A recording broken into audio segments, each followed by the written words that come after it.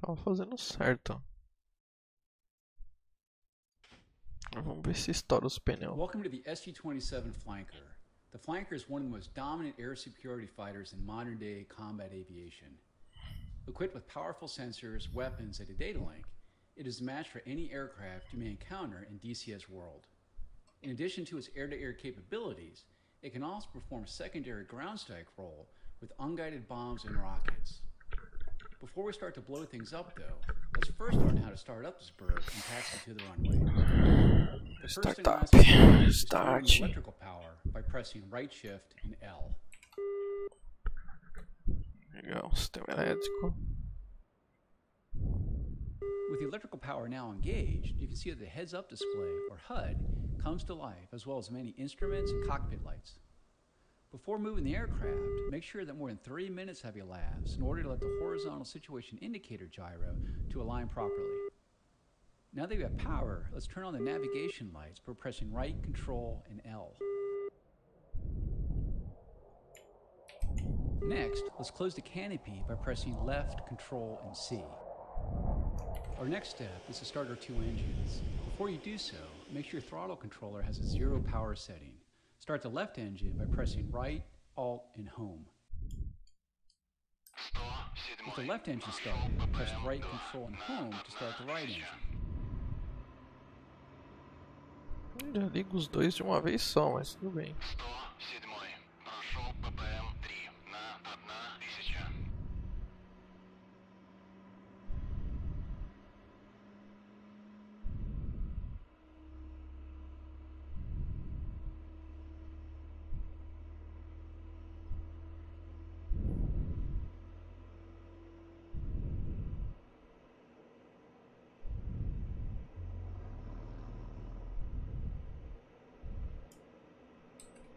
In the center of your front dash is the RPM engine gauge with 2 needles.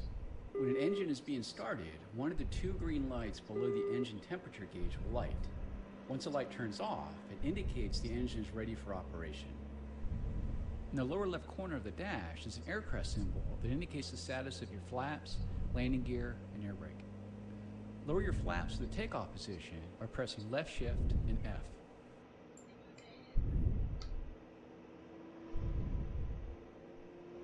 We're now ready to taxi, so slowly increase the throttles by moving your throttle control forward or pressing page up. To reduce throttle, use your throttle controller or press page down. To use the wheel brakes, press W. Start rolling forward and turn to the left of the taxiway ahead. Press Z to steer left and press X to steer right. Alt Q. Não falou do Alt Q.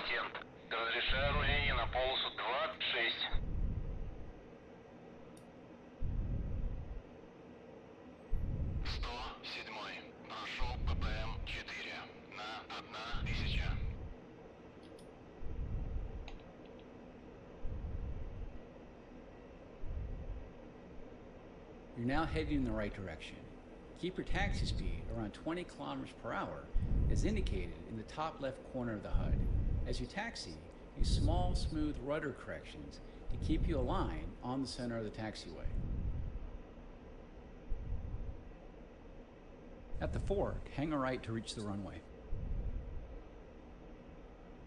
As we taxi, you can go to external view by pressing F2 and return to the cockpit by pressing F1. You can zoom in and out using the keypad star and / keys. Rotate the views using the keypad directional keys. We've now reached the runway threshold.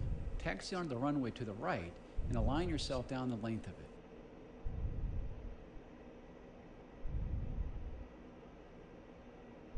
Once aligned down the runway, increase the thrust of both engines to maximum and use gentle inputs of the rudders to keep you tracking down the center line. Increase speed to 250 kilometers per hour and then gently pull back on the controller to allow the aircraft to fly itself off the runway.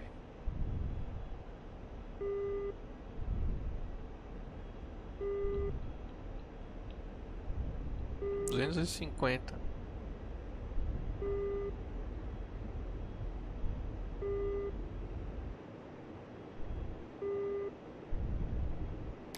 Sobe gear. With positive climb established, raise the landing gear by pressing G. In the top right corner of the HUD is your altitude in meters. Between the altitude and speed indication is your heading table.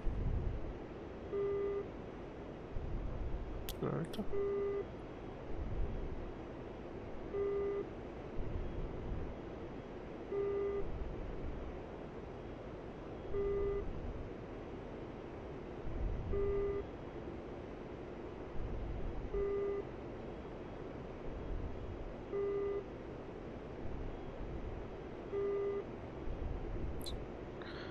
Subir os flap também. Vamos flap.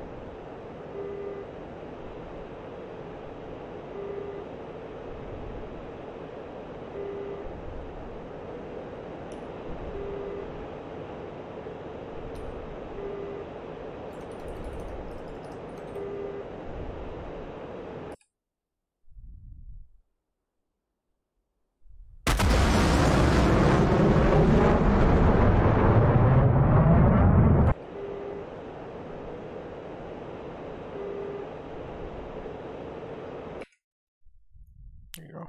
Aprendemos a decolar sem explodir nada, assim.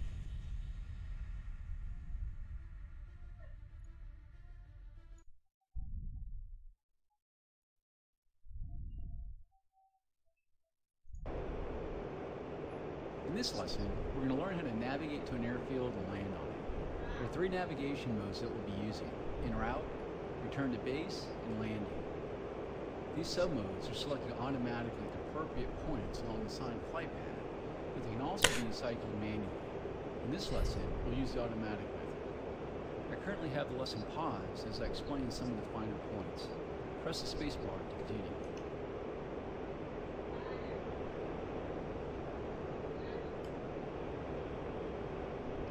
What we learn in this lesson is how to navigate to a waypoint using the route mode, switch to return mode automatically, and then switch to landing mode.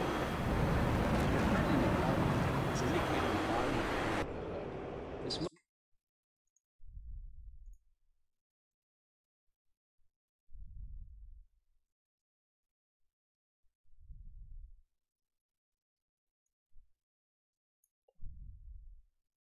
mode allows us to fly from waypoint to waypoint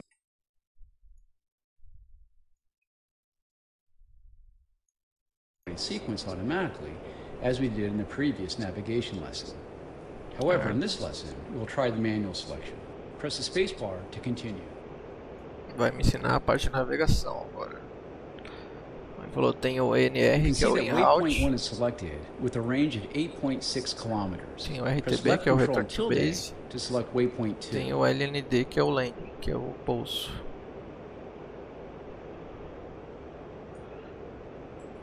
You can see that waypoint 2 is 15.5 kilometers from us. As we learned in the prior lesson, we can see the direct heading to the waypoint is indicated by the yellow arrow on the HSI, and the twin white arrows indicate our path to fly the course line. Directly above the HSI is the Attitude Director Indicator, or ADI. This is a sphere with one hemisphere white and one hemisphere black. In the center of the ADI is a white aircraft symbol. This aircraft symbol stays stationary in pitch, but will rotate as you maneuver and roll. The ADI ball will move in pitch in relation to the aircraft symbol. When the aircraft symbol center is over black, your nose is below the horizon. If the aircraft symbol center is over white, your nose is pointing above the horizon. Press the spacebar to continue. Ok. Parte do HUD, que é simples, qualquer um entende. In the center of the ADI are two yellow lines to help assist you reach the waypoint via the course line. The course line is a direct line between two waypoints. The vertical line indicates your required azimuth steering to reach and maintain the course line. When the yellow vertical line is centered on the ADI, you are flying on or to the course line. If the vertical line is off to either side, put your stick in that direction until the vertical line centers on the ADI and adjust your roll to keep it centered. The yellow horizontal line indicates your elevation course steering. When centered on the ADI, you are flying at or to the set course altitude for that waypoint. If the yellow line is on the lower half of the ADI, push the stick forward until the yellow horizontal line centers on the ADI and adjust pitch to keep it centered. Conversely, if the yellow horizontal line is above the center line of the ADI, pull back on the stick until the line centers. Along the top and left side of the ADI are your heading and elevation deviation scales. The more the lines are from center, the greater you are off the direct path to reach the waypoint. Let's practice this as we fly to waypoint 2. I will unpause the lesson when you press the spacebar. Ok, vai liberar o avião. You will first need to intercept the course line between waypoints 1 and 2. Note that the ADI steering bars and the HUD navigation circle provide us the same information. Fly the aircraft to center the ADI steering bars by adjusting the pitch and roll. Ele está falando dessas barrinhas aqui amarelas, que ela indica a mesma coisa que essa bolinha aqui, que é o en-route. Also remember that the assigned airspeed and altitude for the waypoint are indicated as smaller digits above your current airspeed and altitude. Fly to waypoint 2.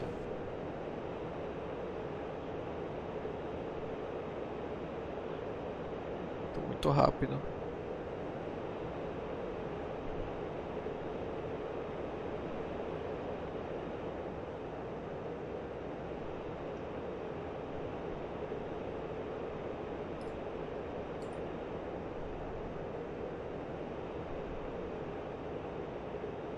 Nice job.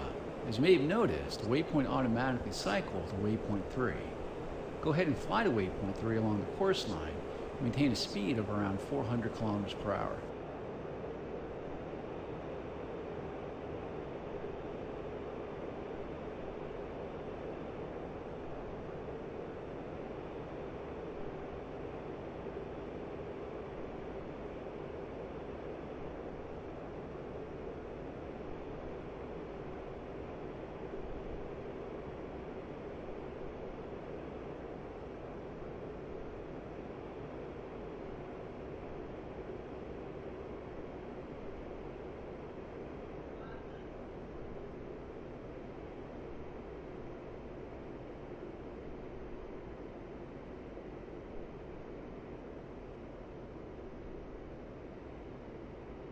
Now that you have reached the last en route waypoint, notice that the return mode has automatically been selected as indicated by RTN in the lower left corner of the HUD. Your navigation steering will now provide you steering to intercept the instrumented landing system beams at the proper heading and altitude. Fly the assigned return navigation.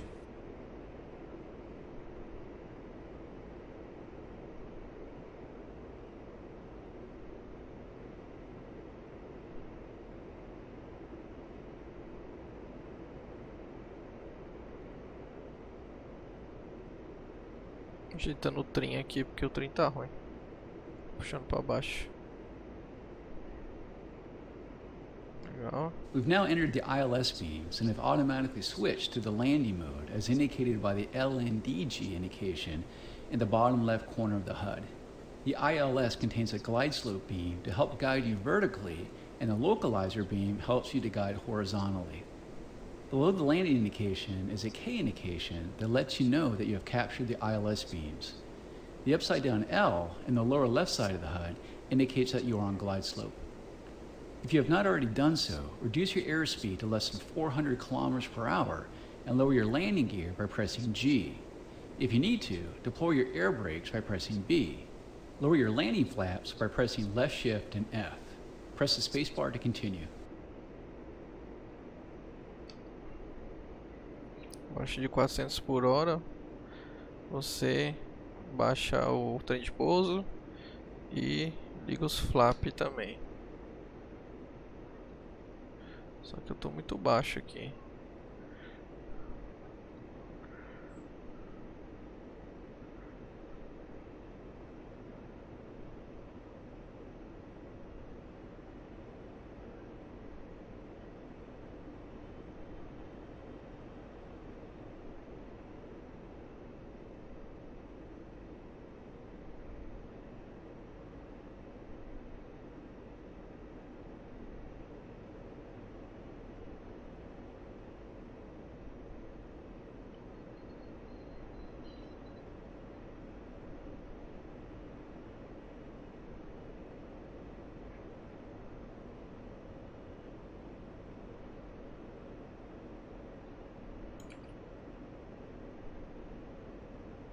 Tô alinhado com a pista, eu acho. Um pouquinho mais pra direita.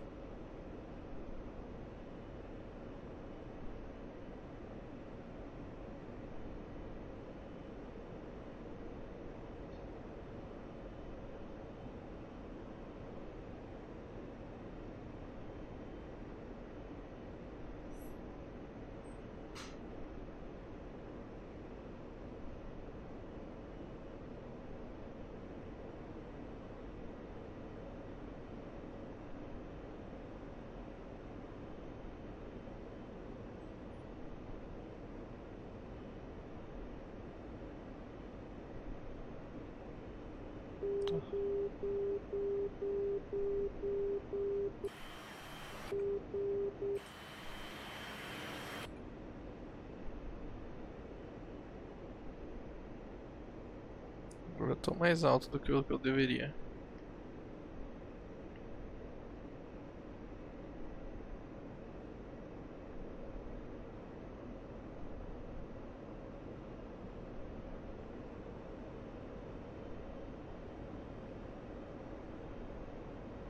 Agora eu tô mais baixo.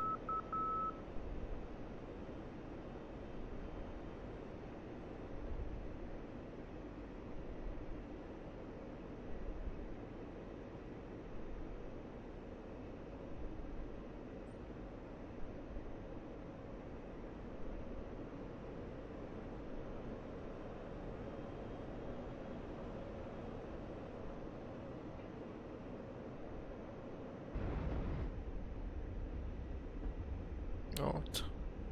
Eu acho que eu bati a cauda no chão, mas tudo bem.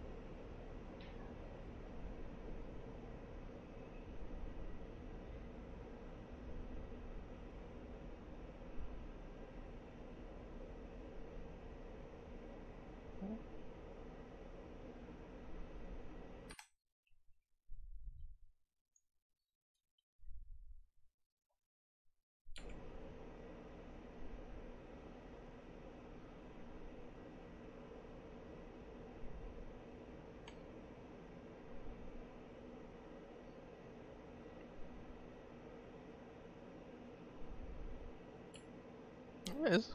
Pousão.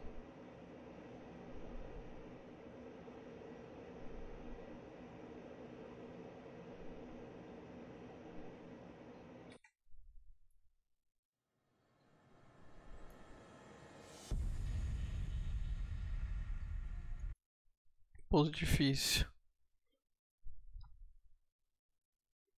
Devia ter dado watch In the lá. past two lessons, we learned the basics of navigation and landing under ideal conditions. In this lesson, we're going to put what you learned to the test by finding an airfield and landing on it at night during a thunderstorm. Sounds fun, huh? Let's turn on the cockpit lighting by pressing L. Já liguei We're já. currently in route mode, but we have no airfield at the final route destination. So let's select return mode by pressing 1. Dá pra return mode. Using what you learned about course steering through the HUD and ADI, fly the assigned return course that will lead you to the ILS intercept for Beslan Airfield. As you start to descend, you'll probably pick up a lot of speed. Don't forget that you can deploy the air brakes by pressing B.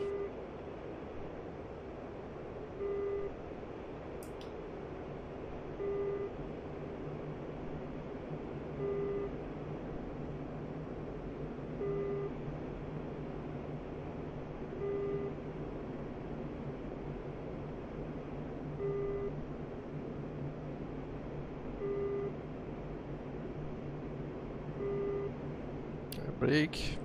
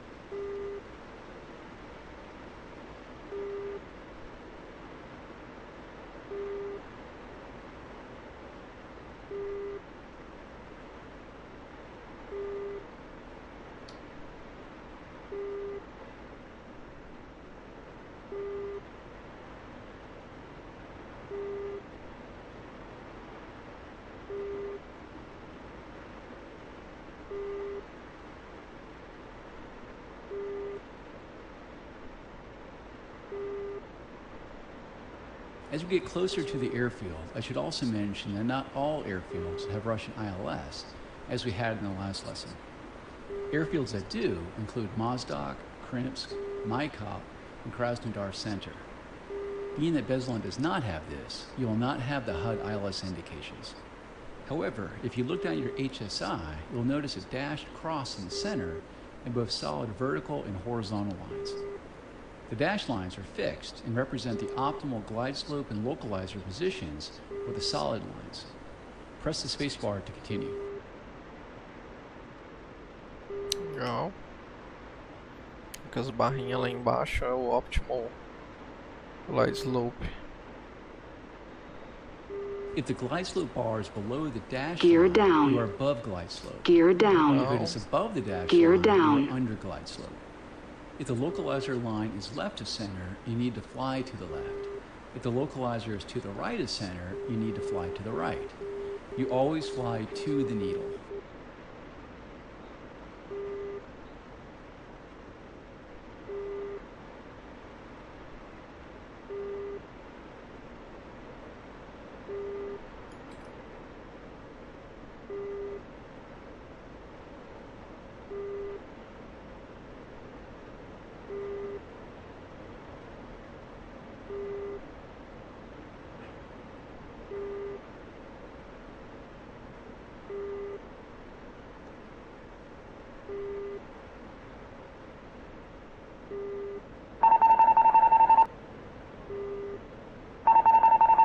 As you pass over the inner marker beacon, you may have noticed a little bit of crosswind from south to north. To counter this, input a little left rudder by pressing Z and add a little right bank to keep your nose tracking down the runway.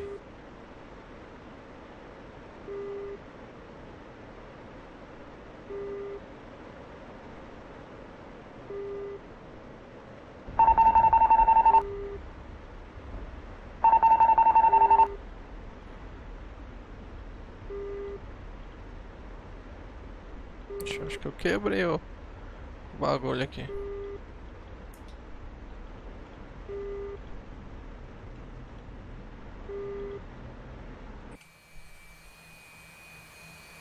Quebrei alguma coisa.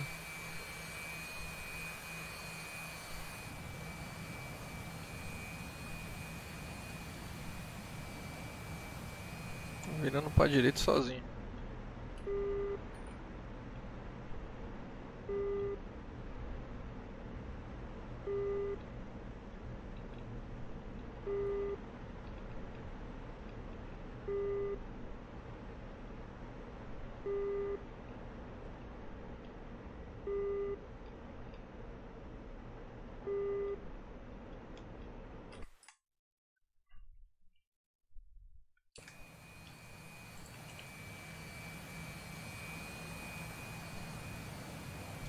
Looks like you got her down, but the ground crew is not going to be happy with the work you just did.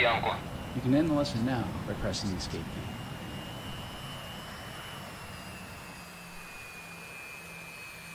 Oxe, apagaram até as luzes.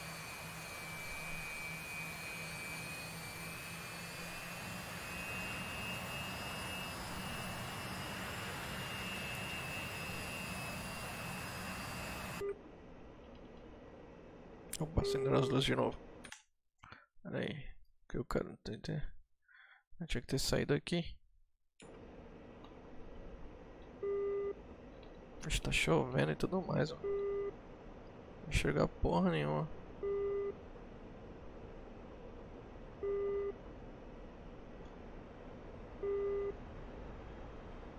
Por que ele vai pra esquerda, velho? É isso. Ele vai pra esquerda sozinho.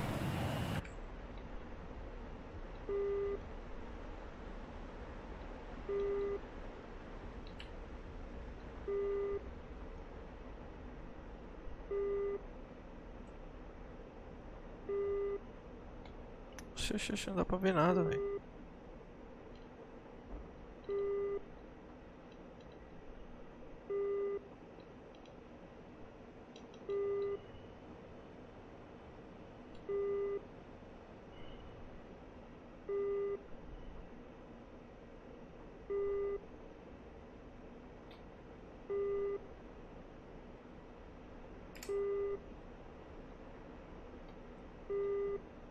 Enxergando nada.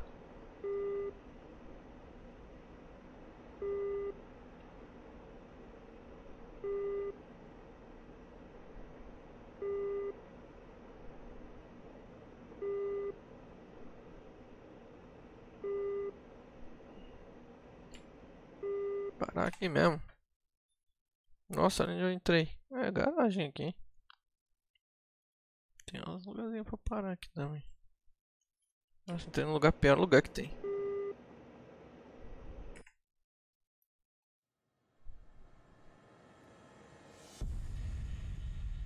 É, interessante.